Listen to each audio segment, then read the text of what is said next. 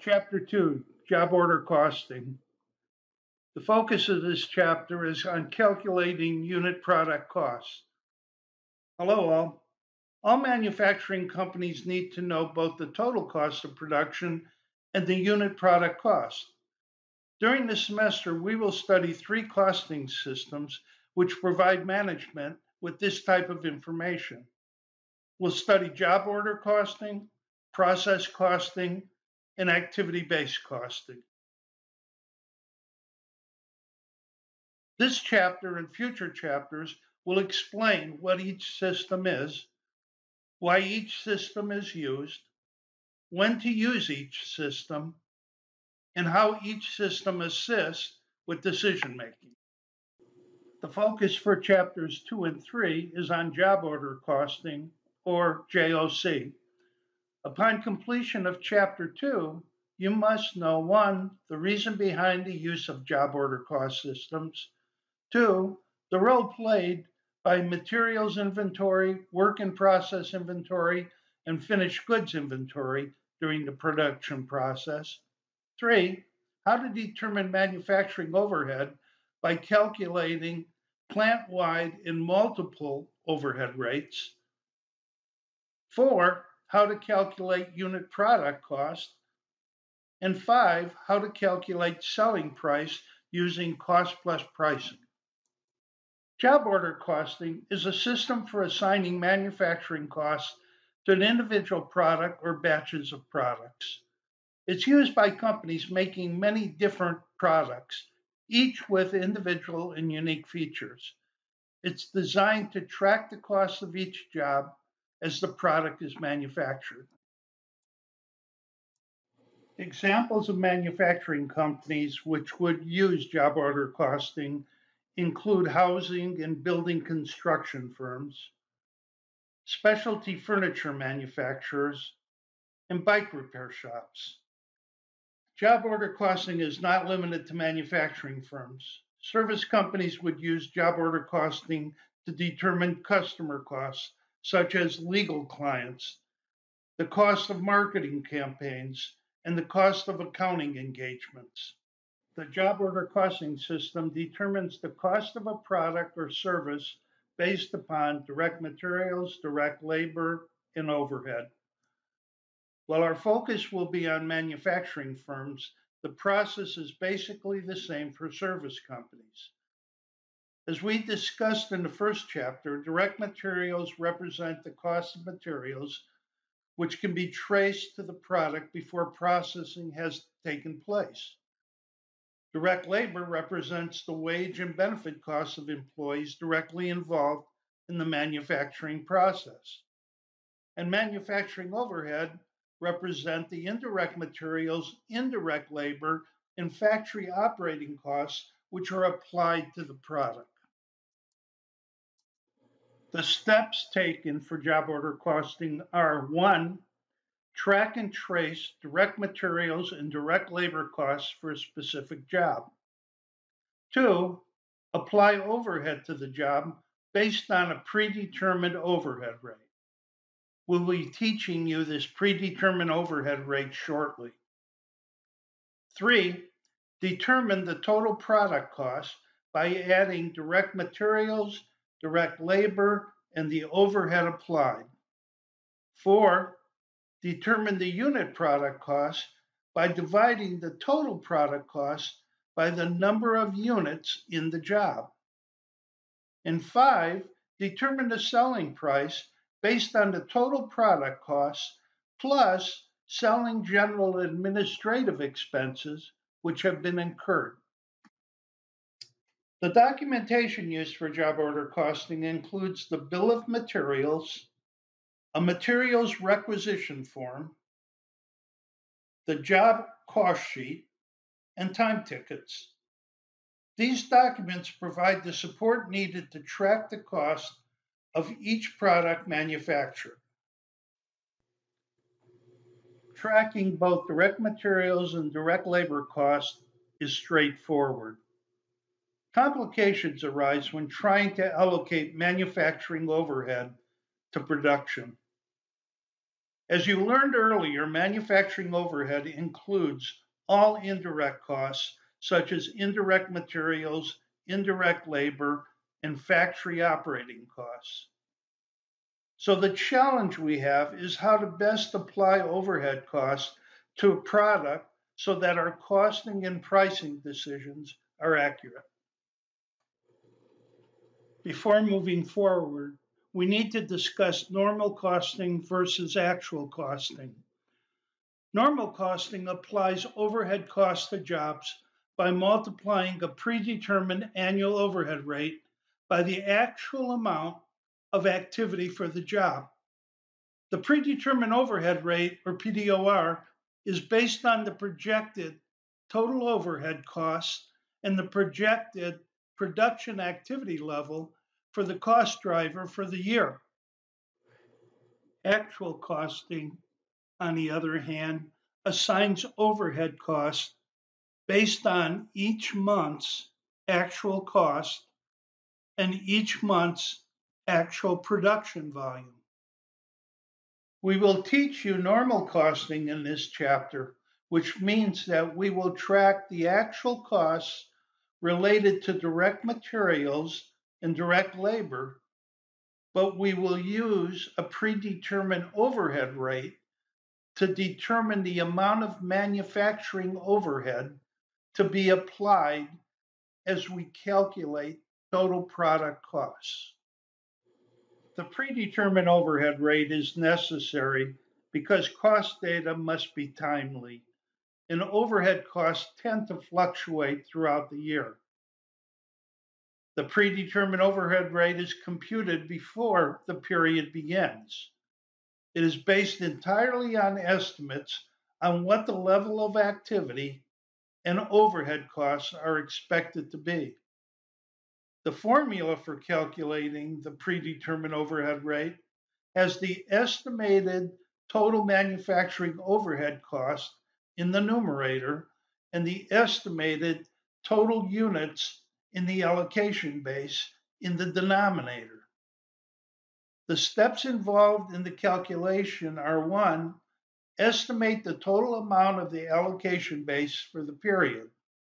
2, estimate the total fixed manufacturing overhead cost for the period and the variable manufacturing overhead cost per unit of the allocation base.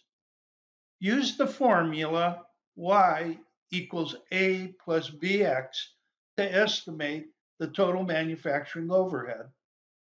3, use the predetermined overhead rate formula to compute the predetermined overhead rate.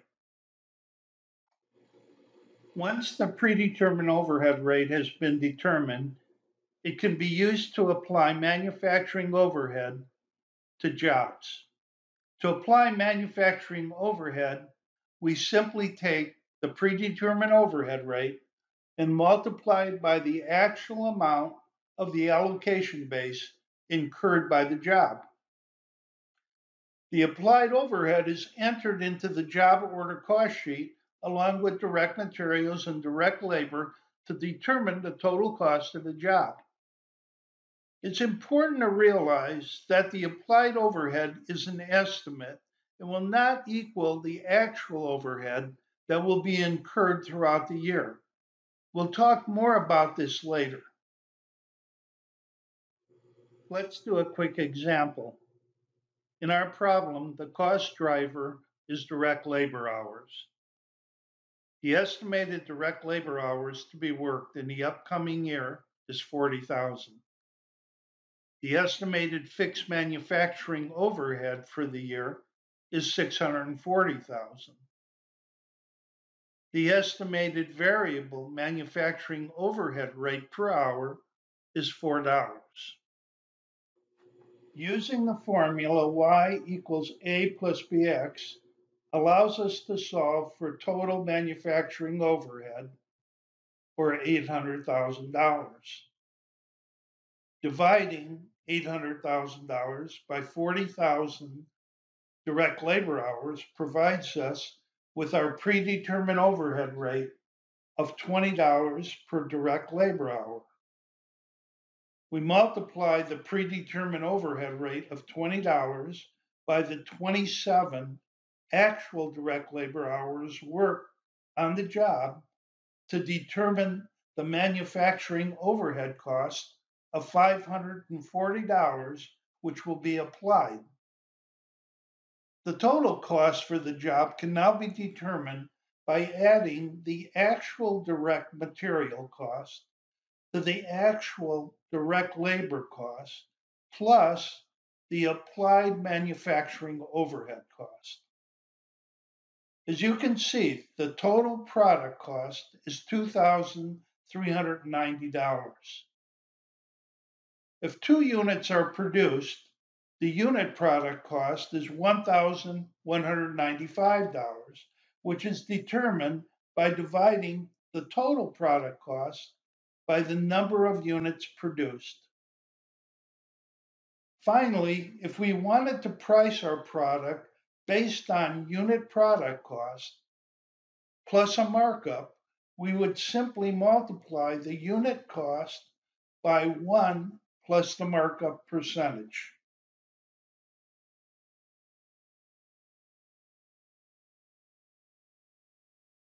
At this point, it's important for you to realize that assigning manufacturing overhead costs to jobs does not ensure a profit. The units produced may not be sold, and if they are sold, they may not be sold at prices sufficient to cover all costs.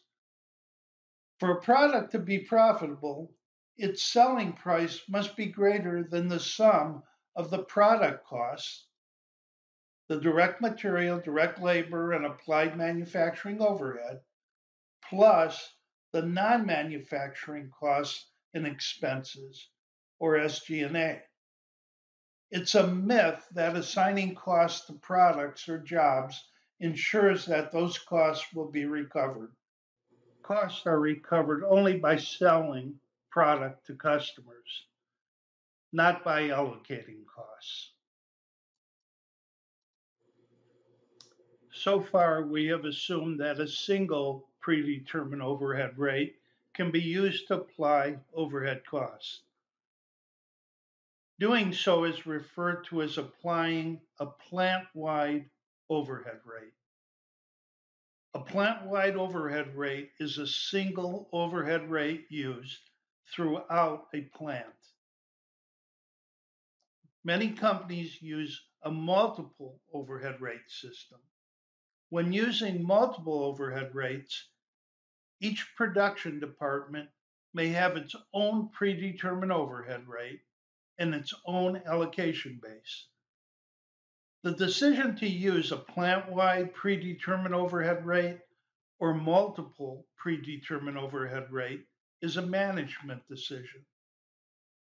Companies using departmental predetermined overhead rates will find cost calculations produce more accurate results than by simply using a plant-wide overhead rate. So how does applying manufacturing overhead costs affect operating results as presented on the income statement? As we have said, applied overhead refers to the indirect manufacturing costs that have been assigned to the goods manufactured using a predetermined annual overhead rate, while actual overhead refers to the indirect manufacturing cost occurring during the period and being recorded. When the predetermined overhead rate is used to apply overhead to the cost of a job, the amount of the overhead applied to all jobs during the period will differ from the actual amount incurred during the period. After all, the predetermined overhead rate is an estimate that's determined at the beginning of the year. Hopefully, the differences will be minimal at the end of the reporting period. The difference between the amount applied and the amount actually incurred is referred to as either underapplied overhead or overapplied overhead. Underapplied overhead occurs when the company applies less overhead to production than it actually incurs. Doing so will understate our cost of goods sold and overstate our gross profit and operating income. Overapplied overhead, on the other hand, occurs when the company applies more overhead to production than it actually incurs. In this case, cost of goods sold will be overstated and gross profit and operating income will be understated. In each case, management must adjust the company books to reflect what actually took place. You will receive the details on how to handle overhead application in the next video. This slide attempts to summarize the concepts which have been presented. Pause the video to see if it all makes sense. If not, note those items that are unclear and view the concept related to it again. Now that we have been introduced to the concepts relating to job order costing, it's time to problem solve. Hopefully you will find that all makes sense with a little bit of practice. Thanks for watching the video. I wish you the best of luck.